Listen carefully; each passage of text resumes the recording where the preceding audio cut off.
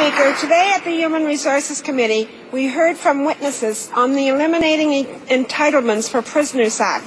Both Sharon Rosenfeld from Victims of Violence, whose own son was murdered by Clifford Olson, and Kevin Gaudet from the Canadian Taxpayers Federation urged all parties to pass this bill quickly.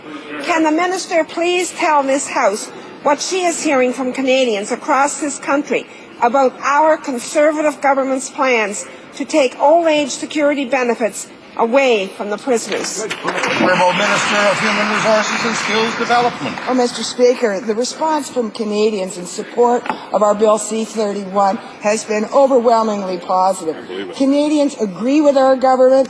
They really believe, Mr. Speaker, that it would be grossly unfair for taxpayers to continue to fund pensions for convicted criminals when those criminals are already being provided room, board, housing, shelter by taxpayers.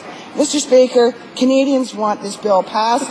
I urge the opposition to pass it quickly because it is the right, fair, and reasonable thing to do.